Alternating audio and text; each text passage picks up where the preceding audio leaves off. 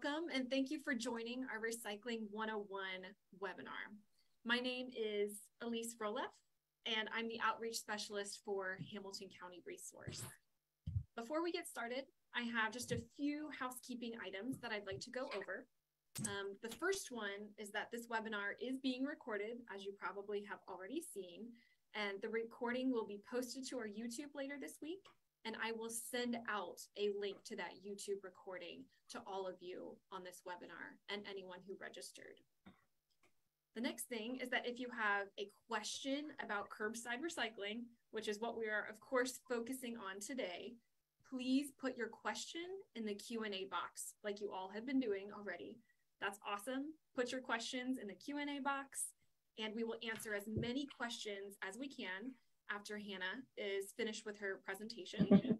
So don't worry, we have a large chunk of time set aside for questions, and we plan to answer, of course, as many as possible and hope to get through them all.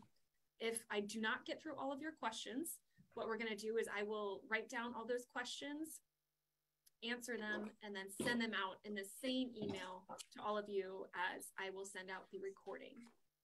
Okay? So it is now my pleasure to introduce Hannah Hengehold. She is the Education and Community Relations Assistant for Rumpke Waste and Recycling. Take it away, Hannah.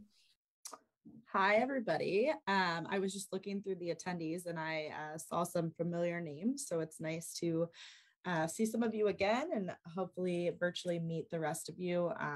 I'm always available for any questions or if anyone would like to take a tour or anything along those lines. But I think we're just going to get started so that hopefully we can stay on schedule with time. Let's see. All righty. So to start, I'm just going to go over a little bit of the history. I believe most of you probably live within Hamilton County, and some of you might not know the history of our company. So I always like to start there. It's a little bit of a funny story about how our company had started. So we're among the nation's largest privately owned waste and recycling companies. So nationwide, we are one of the biggest. Our company started in 1932. It was a coal delivery service and a junkyard business, and we started in Carthage, Ohio. So a little bit outside of downtown and just a little neighborhood. Back then, Mr. Rumpke delivered coal and collected people's junk from their homes. The 30s was the time of the Depression, so a lot of people didn't have a lot of money to pay him for what he was doing. So they would trade and barter with him. So they would trade with him things like eggs from their chickens or vegetables from their garden or really anything that they had around the house. One family actually traded him 6 hogs as payment for delivering the coal and collecting their junk. And he accepted those hogs as payment. More and more families kind of caught wind of that and they started trading him hogs. It grew to over 2,000 of them at one time. 2,000 hogs is a lot. There wasn't much room in Carthage, Ohio, so they moved here to Colerain Township. We've been here since the 1940s. Because of those hogs, that's kind of where garbage collection started. Mr. Rumpke would collect people's garbage. He would pull out anything that he could reuse or recycle. Back then, the garbage was a little bit different. It was more metal and food scraps and glass and things like that. So he would pull out anything that he could reuse or recycle and feed the scraps to the hogs. In the 1950s, the government made things a little tough. They said that if you were going to feed those pigs with the intention of one day selling them for food, you had to cook the food that you were feeding them. So at that point, he kind of had to decide whether he was going to sell off his hogs and continue collecting garbage or continue with the successful farm that he had built. I'm sure you all can kind of guess what he chose there. So recycling in one stance or another, we've been doing it at Rumpke since the 1930s. Looks a little different now than it used to, but still recycling in one sense or another. So we purchased our first recycling center in 1989, and we opened Rumpke Recycling in Cincinnati in 1991. So today we have 12 different recycling facilities, including a Dayton glass processing plant. So that's where all of our glass goes to Dayton to be processed. And annually we recycle about 1 billion pounds of material. I always like to touch on landfills as well when I do these recycling presentations, just to kind of give you an idea of the other side. So we'll touch on landfills quickly. This is kind of a picture and a diagram of what a landfill would look like. I like to kind of explain to people that it's more than just putting trash into a hole in the ground. It's very highly engineered. There's a lot of layers that go into it. We want to make sure that when the garbage is dumped, nothing's really getting into the ground and whatnot. So we put these kind of layers. I keep pointing on the screen like you can see what I'm doing. So I'll use my mouse. So first off, they dig the big hole per se. And then there's 3 feet of compacted clay that's put down. And then on top of that clay is a layer of plastic that's kind of rolled down on top of the clay and seamed up. You can kind of think about the hole that we put garbage in as kind of a big like swimming pool. Nothing's getting out, nothing's coming in. That plastic that we use is high density polyethylene. So very strong plastic, but on top of that, we put a geotextile, which is very strong felt to protect that plastic. And then on top of that, we do a drainage layer, which is usually shredded tires with pipes kind of interweaved between there to pull out all of the leachate. Leachate is just garbage juice pretty much. So we collect that out so that we can treat it and it's not just sitting in there. And then we can start layering the trash. We put fluff garbage is what we call it first. That fluff garbage is from residential homes. So usually softer. The things that you throw away at your home are usually softer than the things you would throw away at an industrial site or at a business. Things like paper towels and food scraps and things like that. So we layer that first, and then we can start dumping everything. So I always like to just touch on that a little bit, just to give you a little background of the trash side of things. These are just pictures of the construction of a new landfill cell. I'm going to skip through some of that. We're going to touch on recycling now, because that's kind of what the webinar is about. So when we first started recycling, it was called source separation. So you sorted your recycling before you put it at the curb. So we wanted all of the newspapers separated, all of the cans separated, all of the glass, all of the plastics. So you had to kind of separate that. It was a little tougher for people to do that. Today, we do what we call single stream recycling.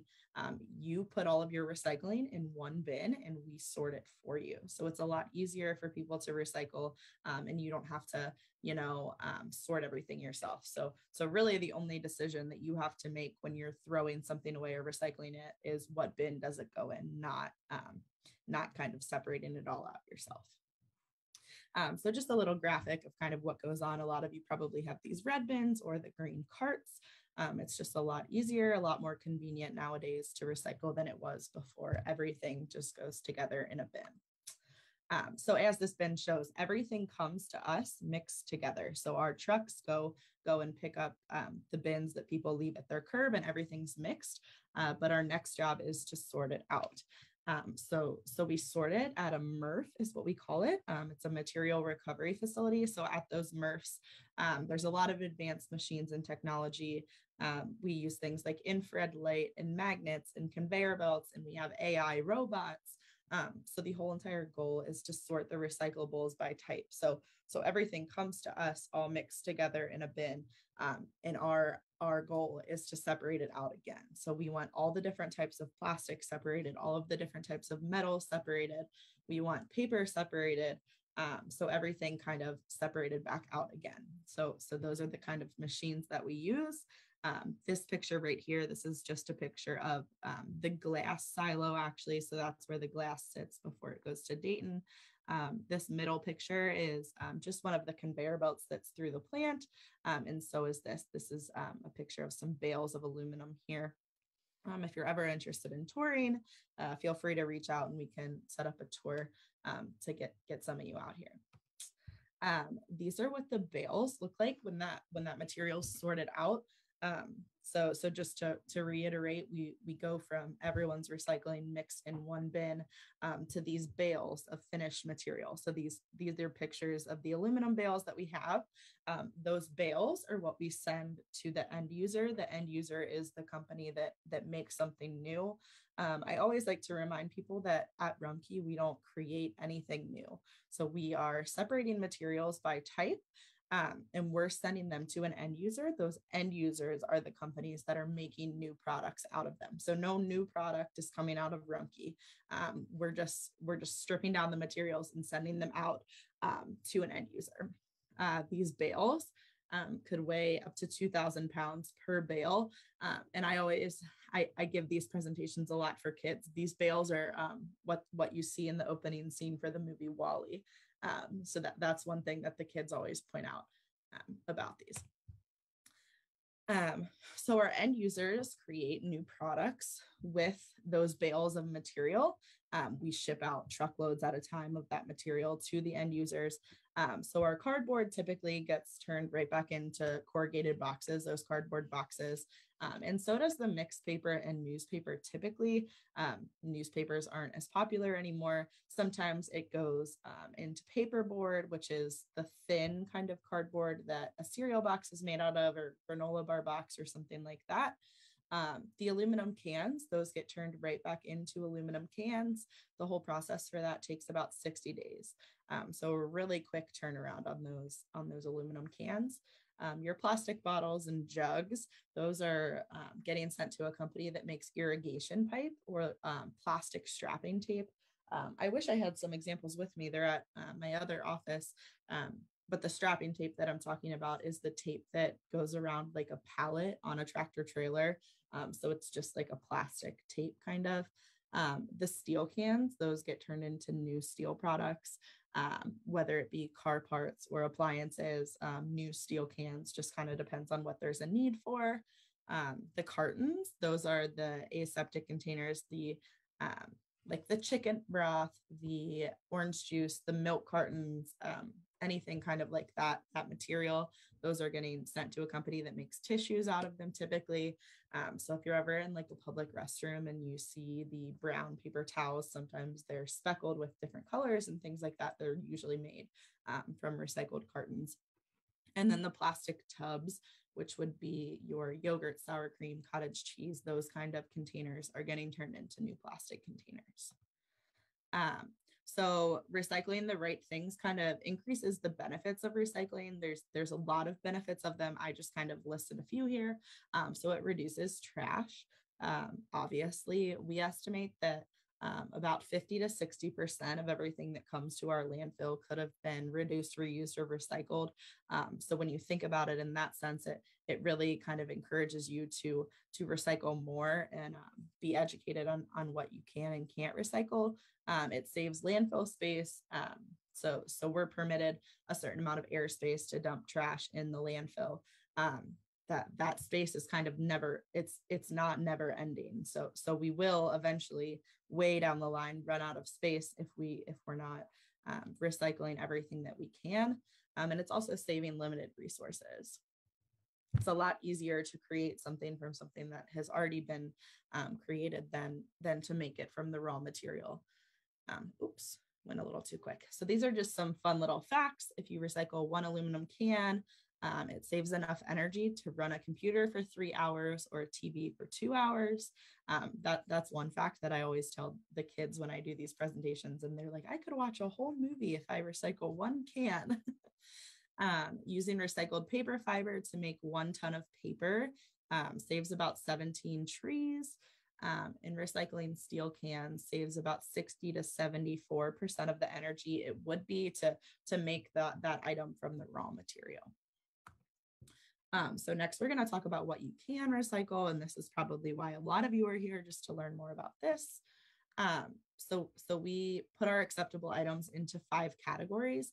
These would apply to residential curbside recycling or recycling at your business. So you can recycle paper, cartons, metal cans, plastic bottles, jugs, and tubs, and then glass. And I'm going to dig deeper into each of these categories. So for plastic bottles, jugs, and tubs, and I should have wrote cups on here as well, but these are any kind of plastic container. The plastic bottles and jugs, we try not to focus too much on the number of the plastic. We kind of just focus on the shape. So if it's a bottle, jug, tub, or cup, put it in your bin. We say that because the majority of the bottles and jugs and tubs and cups are the types of plastic that we accept. It makes it a lot easier for people if they're just looking for the shape as opposed to the number of plastic that's being accepted.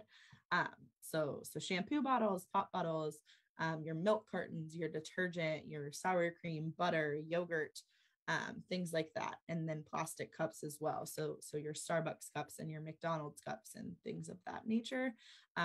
We'd ask that you keep the lids on top of those. So before you throw it in your recycle bin, screw the lid back on and put it in your bin. And then obviously we ask that it's empty as well. Metal cans, we accept aluminum, steel, and tin.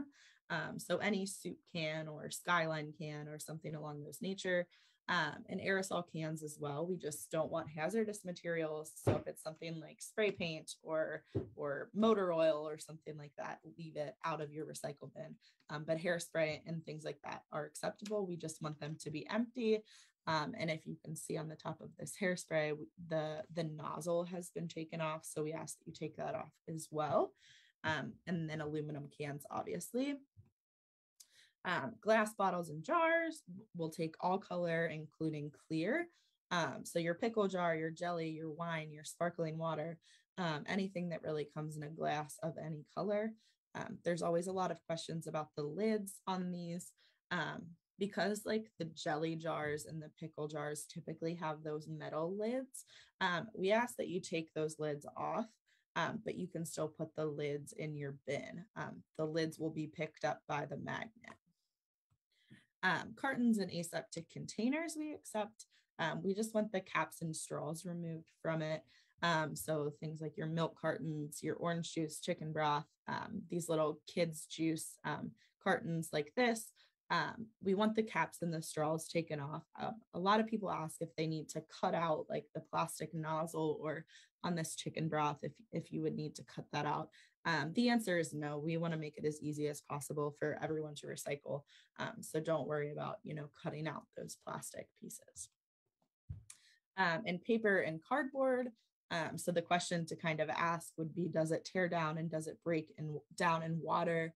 And is it contaminated? So the things that we see on here, you see paper towel roll, cereal boxes, frozen food boxes, things like that. We don't see phone books very much anymore, but if you're getting rid of your phone books, you can recycle those. Paper bags, pizza boxes, we also accept. We just ask that those are not super dirty. So if it's covered in grease or covered in cheese or something, rip the top off and recycle that, but throw away the part that would be covered in grease or cheese. Some things that we don't accept would be things like cell phones or batteries. Those lithium-ion batteries cause a huge problem for us. Those lithium-ion batteries can cause fires. So we ask that you do not put those in your recycle bin. You can usually look on like the county website and it will tell you where you can safely dispose of those. Plastic bags, hoses, coat hangers, we don't accept those because those get wrapped up around our machines. We use a lot of spinning disc to sort through things. So we don't want those put in your bin.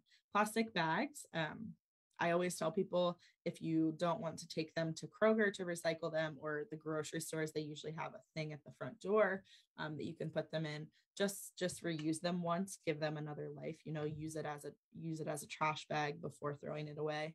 Propane tanks, we have to put that in there. I know it seems silly, but a lot of people put those in their recycle bin and send them to us. So we don't want those. And VHS tapes, because people don't use those very much anymore. People have been putting them in their bins. While it is plastic, the tape on the inside of them gets tangled up around all of our machines. So we ask that you also don't put those in your bin. So what happens next? I mentioned before that we bale the material up and then we send it to an end user, and the end user is the one that makes something new out of it. So again, it's important to note that we're just a processor. We're not an end user. So we just collect and we sort things, but the material is shipped to an end user to take that sorted material and turn it into a different product. Those companies are Envision, Pure Cycle, St. Joseph's Plastic, Pratt Paper. There's a bunch of different companies that we send things to. And I always like to point out to people that Rumpke, we send 80% of our material right back into the tri-state for the companies and those end users, with the exception of our aluminum. We have to send that down south to get processed. But most of our end users are right here in the area. A lot of people have questions as well as to why we expand the acceptable items list.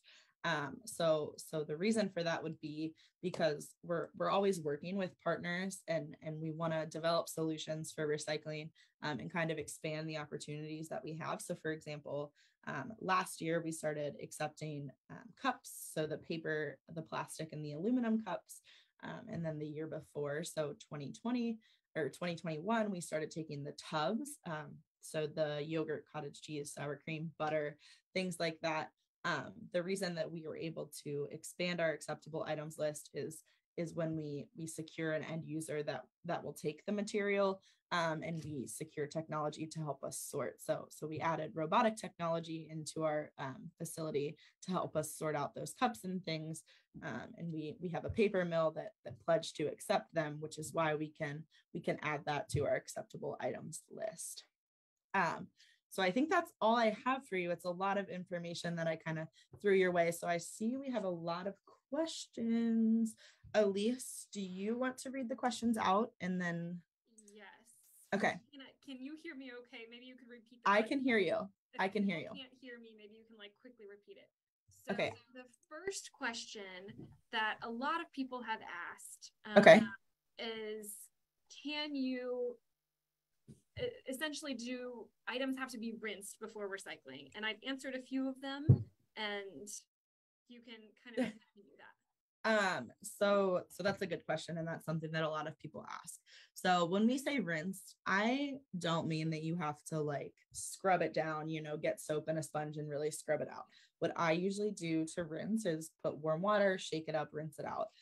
We just don't want the material coming to us super dirty.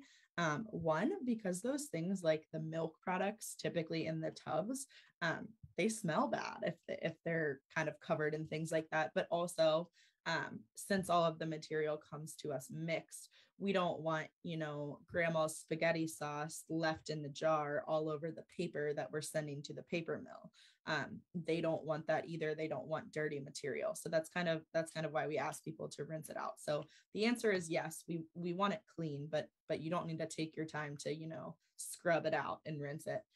For a lot of things too, sometimes I'll just put them in my dishwasher when I'm running the dishwasher. So, those peanut butter jars and the pasta sauce and whatever, I just put it in the dishwasher and then do that. But it's kind of up to you how much you want to go to lengths to rinse it out. And I'm going to go through some of these. Can cardboard egg cartons be recycled? So that's a tough one. Yes, they can be recycled. You can put those in your recycle bin. The thing that I always tell people though is those the cardboard egg cartons, they're really fibrous. That fiber is kind of at the end of its life. So to say that it's going to get turned into something new, it will get sorted, it will get sent to the paper mill. But typically what happens to those is they just kind of dissolve and disintegrate at that point. But yes, you can put those in your bin, not the styrofoam ones though. Okay, so I have a question that says, tell us more about Code 1 plastic. This is always a big question. So can you take number 1 clamshells, number 1 cups, and number 1 lids? This is where things get tricky. It is where things get tricky. So yes, we do take number ones, but no, we don't take clamshells.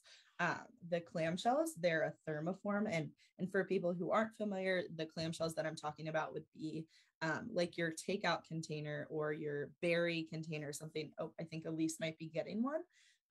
While that is a number one plastic, yes, like this, the clamshells, while it is a number one plastic and it gets sorted with the number ones, more examples of number ones would be, water bottles, pop bottles, 2 liters, Gatorade bottles, things like that.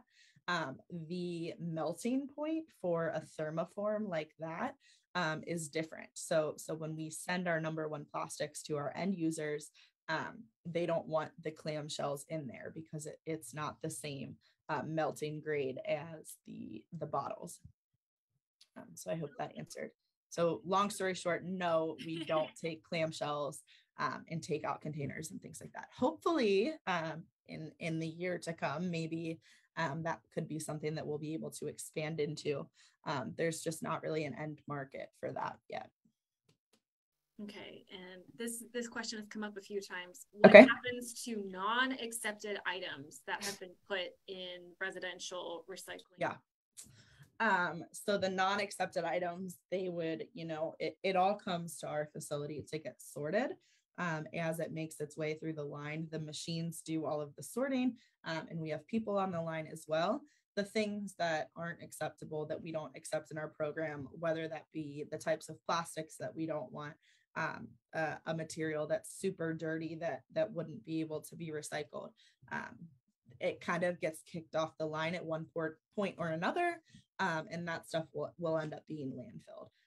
So the things that aren't acceptable and that we can't send to an end user will end up going to the landfill in the end.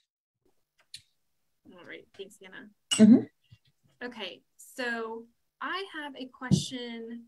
Oh, so what is the threshold for how much grease can be in a pizza box? I always tell people, don't think too much into it. If there are spots on your pizza box, but it's not like completely covered and dripping, it's fine. We more so just mean we want it clean. We don't want, cheese stuck to the bottom of the box and things like that.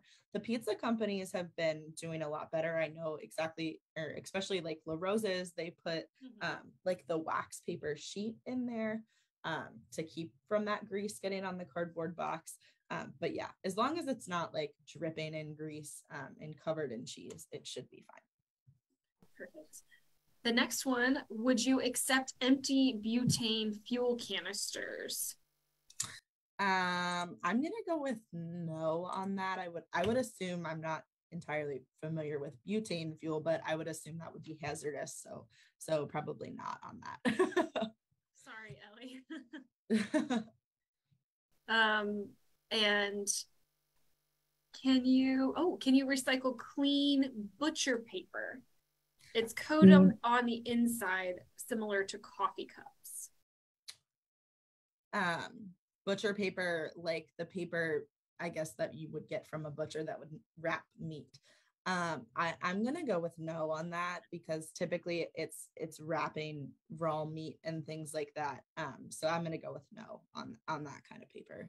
Yeah, and usually it's kind of waxy too. So yeah, I'm gonna go with no on that. Okay. And would you accept clear plastic pint and quart size tubs that are usually a number 5? My guess is Ellie is thinking about like takeout or style containers, maybe that you get from certain restaurants. Ellie, you can correct me if that's wrong. If it's a tub, yes, we'll take it. I guess to kind of sum that up, yes, we'll take it. I'm thinking about like like the egg drop soup that comes in like a tub or something like that. Yeah, that would be accepted. We'll take that. Accepted. Okay, yeah, great. I was thinking about like a lot of restaurants, like where I get like a curry or something. Yes, yeah, it comes in like the tub. Yeah. So rinse it out nicely and then it can be recycled. Yeah. When we say no to takeout containers, we mean like the takeout, clamshell boxes. Right. Yeah. Okay. Awesome. And do you accept paint cans? So like I think this person, Maribel, is thinking of like a paint can that you would use to paint your house. No, not necessarily the paint cans. They're typically impossible to get the paint out of that can. And they're usually pretty dirty. So no on the paint cans. Okay. And is it a certain number of plastic for the cups that you can recycle? Yes. So the plastic cups will take them. We just ask that you don't put the solo cups in there. So the party cups, those solo cups are made typically, at least if they're the Solo brand, they're made from number 6 plastic, which is polystyrene. And there's not an end market for that. So we tell people that we accept plastic, paper, and aluminum cups. So we do get a lot of the Solo cups. They get sorted out. They end up in the landfill. But no, that's the only kind of plastic cup that we ask you not to put in there. Like your McDonald's cups and your Starbucks cups and those kinds of plastic cups are fine. So it's really any of them but Solo brand cups. Yes. And I will get to a few of these questions later. Some of them are a little more beyond just the curbside. So I'm going to finish with the curbside, and then we'll continue with any extra time we have. I think we're doing well on time. So tissue paper, gift wrap, gift bags, and any paper with mixed materials. So like goldfish bags, like coating, like for gift bags and stuff like that. So that's kind of a layered question. Tissue paper, yes. Yes, we will accept it. It's kind of along the same lines as those paper egg cartons that I was talking about. That tissue paper, the fiber is really short, usually at the end of its life. But yes, we'll accept it. Wrapping paper, gift bags, things like that. Yes, we'll take it, but we don't want like the foily or the glittery or things like that. So if it is foiled wrapping paper, I know some of them are super pretty and they have foil inlays and whatever on them. So no, but if it's the basic wrapping paper, basic gift bags, things like that, we'll take it. In the space of like a goldfish bag, that would be a no as well. Okay. And I'm trying to figure out. Okay. There's all kinds of questions. Oh, aluminum foil and aluminum pie pans. Okay. Yeah, that's a good question. So for aluminum foil, we accept aluminum. We really only want the aluminum cans. The aluminum foil, the aluminum pie pans, things like that. Those are made from a different, so yes, it is aluminum, but it's a different alloy than like an aluminum can. So we say no on pie pans, aluminum foil, things like that. Yeah, we say no. It's just a different alloy, different kind of aluminum. Okay, paper envelopes with bubble wrap inside. Oh, the bubble wrap? No, I thought that you were gonna go like the paper envelopes with the plastic, like the address shield kind of. We'll accept those, but no bubble wrap. No. Okay. Thank you. And do you have to throw away all materials that are put in a black plastic bag? So if people put recyclables in a plastic bag. So this is speaking from like a curbside standpoint. So don't keep in mind like businesses and things like that, because that's a different entity. They usually put their recycling in a plastic bag. But from a curbside residential standpoint, no. If you are still putting your recyclables in a plastic bag and then putting them in your recycle bin, 9 times out of 10, it's going to get pulled off the line and probably go to the landfill, because 9 times out of 10, the plastic bags that come through are trash. So we don't ask when they get pulled off the line, we don't ask our workers to, rip them open to kind of decipher whether it's trash or recycling. So if it's in a plastic bag, it's getting pulled off and thrown away typically. The only exception to that is shredded paper. So if you have shredded paper, like a shredder at your house, you can put that shredded paper. We ask that you put it in a clear plastic bag. So like a clear trash bag, and tie it up. The workers on the line will be able to see into that plastic bag and pull it off the line. Because if you just dump your shredded paper into your recycle bin, it falls through the cracks and everything. But that's the only thing in a plastic bag that will take. So the looser, the better when it comes to recycling. Don't put it in the bag. And this is a clamshell question. Mhm. What about number one containers for spinach or other lettuces? Are those considered clamshells and therefore not recyclable? Yeah, it would be the same. Yeah, we don't take those. Okay. And what about plastic lids from plastic containers? Yeah, we want your lids on there. So if you're recycling a tub, like your yogurt, cottage cheese, sour cream, put the lid right back on. You can put it in your bin. Same thing with like a plastic cup. So if you have a Starbucks cup, a plastic cup, put the lid back on and you can put it in your bin. And okay, is it true that only 5% of our plastics get made into new products? I can assure you, I cannot speak for every company all over the country, but I can assure you that if you're recycling your plastics through Rumpke, which if you live in this area, you are, your recycling is getting to an end user, getting turned into something new. So it's not like it's all coming to us and really we're throwing it all away. The only thing that does get thrown away in the end would be the things that we don't accept. But if you're putting your acceptable items in your recycle bin, just about all of it is making it to the end user. Yep. And like I mentioned in the beginning, we recycle about 1 billion pounds annually. And to put it in a little bit more perspective, at our recycling facility, we run about 55 tons per hour of material through there. So a whole lot of material is getting run through. Are Code 1 cups thermoformed and therefore also unacceptable? In their Code 1, so like a number 1 cup, we accept that. We'll accept a number 1 cup. Those aren't really thermoformed, no. When I say thermoform, I really am just talking about like the clamshells. Just those clamshells. Yeah. Okay. But a number 1 cup we'll take. Ooh, I see somebody who said some Starbucks cups are paper. Are those lids okay too? That's so in a Starbucks cup standpoint, we'll take the paper cup, but we ask that the plastic, so it's a different material. Obviously, it's a paper cup with a plastic lid.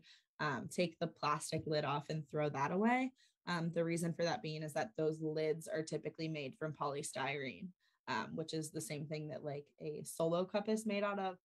So we can't take that. But the paper cup, yes, we'll take all your Starbucks cups all day long. Okay. Are cardboard drink carriers able to be put in our recycle bin? Yes. Those would be the same as like the fiber egg cartons as well. Yes, we'll take those. And plastic packing pillows acceptable? No. Oh, how can we get Kroger to change to a more eco-friendly fruit salad? Oh, that would be a good question. I can task you with that. How go to Kroger and tell them. No, I'm kidding. But it's just the plastic bags, really. That's the big problem. And we were so close to getting rid of the plastic bags in Cincinnati, and then COVID hit, and we kind of needed them for takeout and things like that. So plastic bags really are kind of our enemy in this standpoint. So I encourage people to use recycle or reusable bags, or if you have to get a bag from the store, get paper, and you can recycle those paper bags. But the plastic bags, really, we don't want those. All right, next one. Do you take the bags that one would get from the Cincinnati Zoo that have already been made with recyclable material, but now need to be recycled themselves? I am not entirely familiar with what kind of, so is it a plastic bag or is it? Let's see. Hannah Cox, you put that question in about the bags from the Cincinnati Zoo. If you would like to add on to that, that'd be helpful. No need to be. Yeah, I'm not entirely sure. If it's a plastic bag, it's a no. But if it's, like a paper or a fiber bag, we could. But I'm not entirely sure about those. While we're waiting on that, how should we treat cling wrap boxes? So cardboard, but with a metal serrated edge. Cling wrap boxes. Oh, you're talking about, yes, I know. So yeah, the cardboard is acceptable. And they usually have like the metal on the bottom. I'm gonna go ahead and say you can still put those in your bin. They'll get sorted with the paper and the fiber, and that little metal edge will likely be fine. Yeah. I know a lot of these are like one-off questions. So Elise, please feel free to share my contact information. I have people emailing me and texting me. My phone number's on there all the time. Just, you don't even have to say anything, just a picture of something, and I'll give you a yes or a no. Absolutely. And in my email, that includes the webinar recording and any extra unanswered questions that we have not gotten to. I will include Hannah's contact information. Yeah. Of course. Yeah. And also I can share with you as well. We have like lists, like, I'm not sure if you guys can see this, that I can share just a bunch of different materials for the people who are really dedicated about it and really want to make sure you're recycling everything you can, that I can share with you. And it's just pretty much a yes or a no, like the name of something and a check or an X. So I'll share all of that with everyone as well. And I see a few of these things. I've seen a few people put this, are visuals available for educational use. And absolutely. Sure.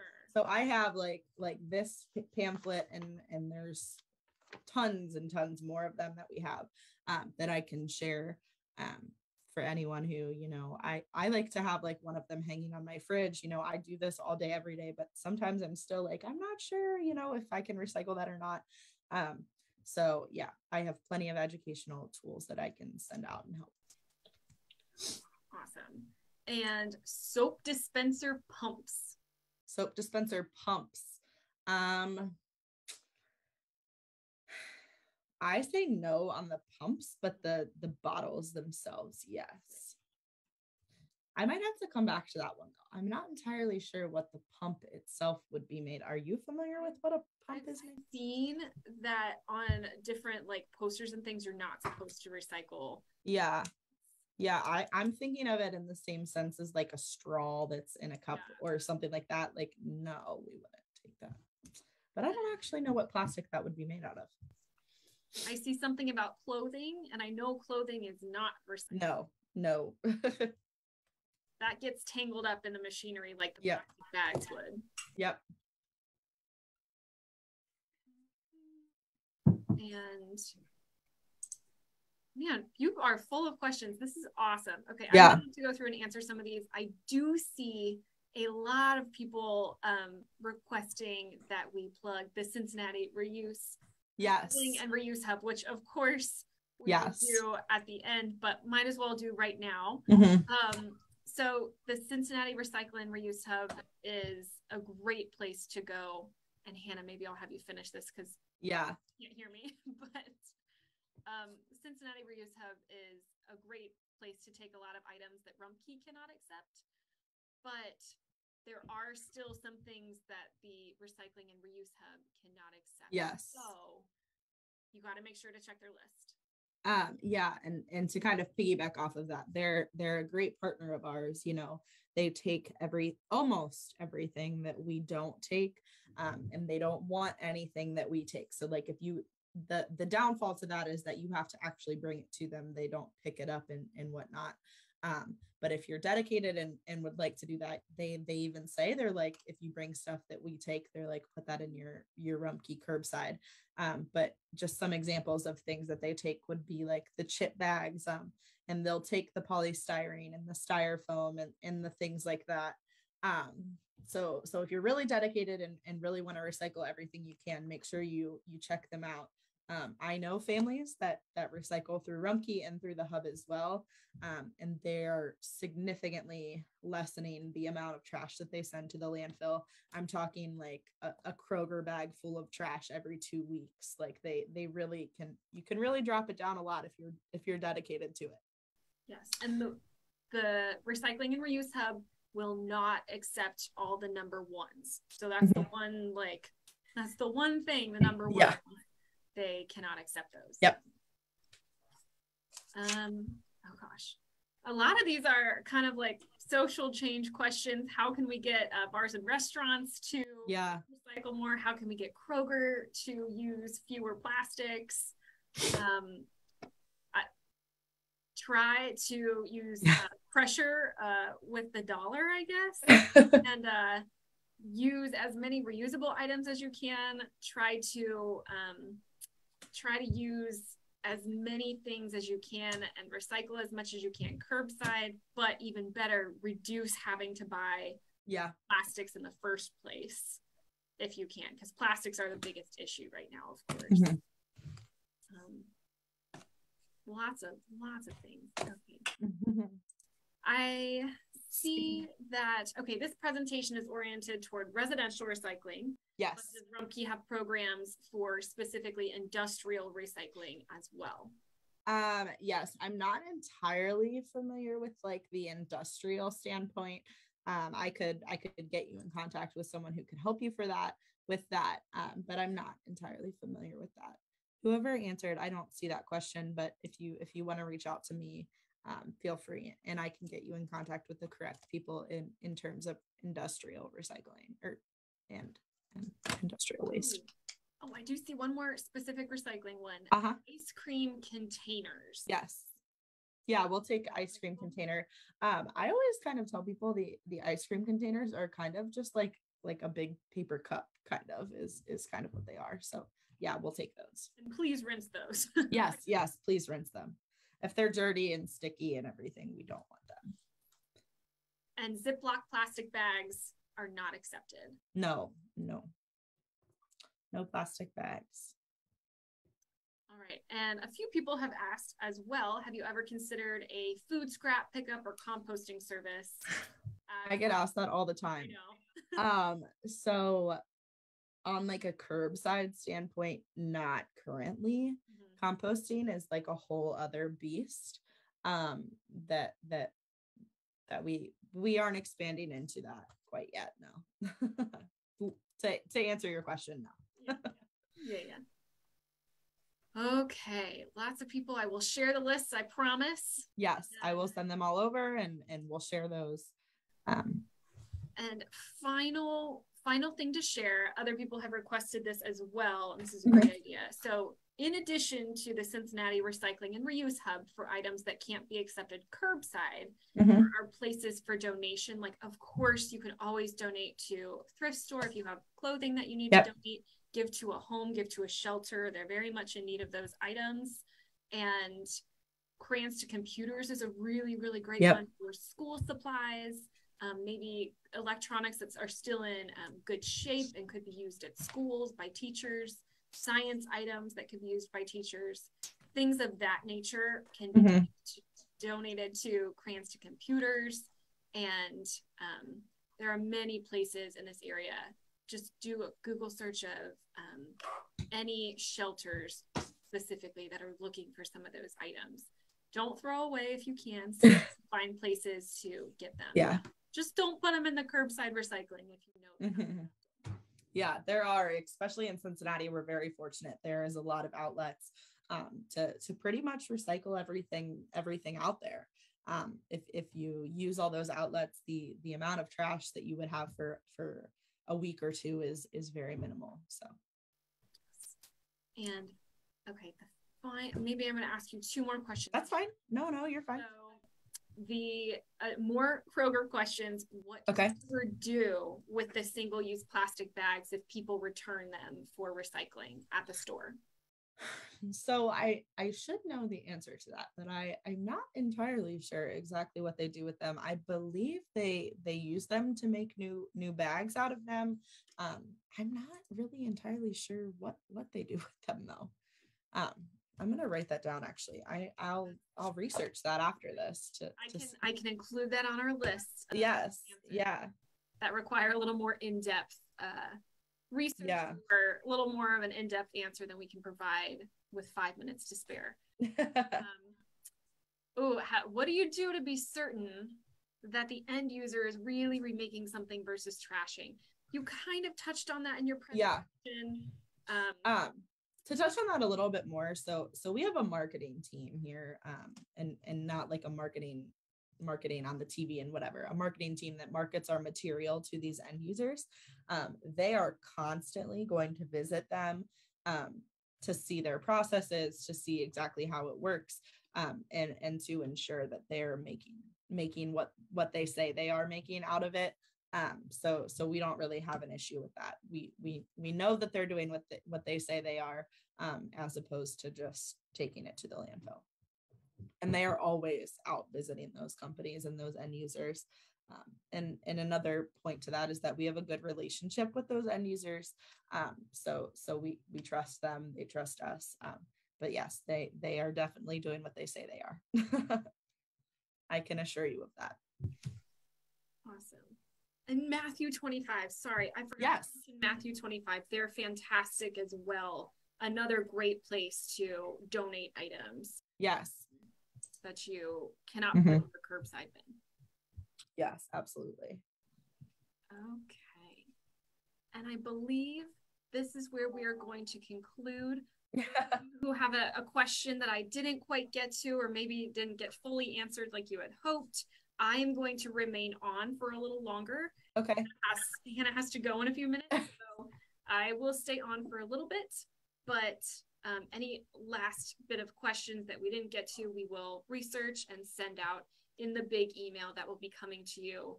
I'm going to say by the end of this week, because to make sure that the recording's nice and ready to go for you, and all the information is ready. And I will also share the digital list of what can and can't be recycled. So I want to get a full quality email for you. So look out for that by the end of this week. So by Friday afternoon. And I always, before I hop off here, I'm sorry, I have to run to another meeting. But thank you everyone for hopping on. You know, it really takes people like you guys who are dedicated to even spending an hour of your time on a webinar like this to educate yourself, to really make the change. And I challenge you to share everything that you learned with your family and your friends. That's really how we're gonna see a shift in recycling more than we throw away. So thank you all for coming on and listening to me talk for an hour. Absolutely. Yeah. Thank you for taking time out of your day to learn. Absolutely. I'm happy to do it. And if I can ever be a resource to any of you, let me know. Please reach out. I'd be more than happy to help you. For sure. Thank you, everyone. Thank you, guys.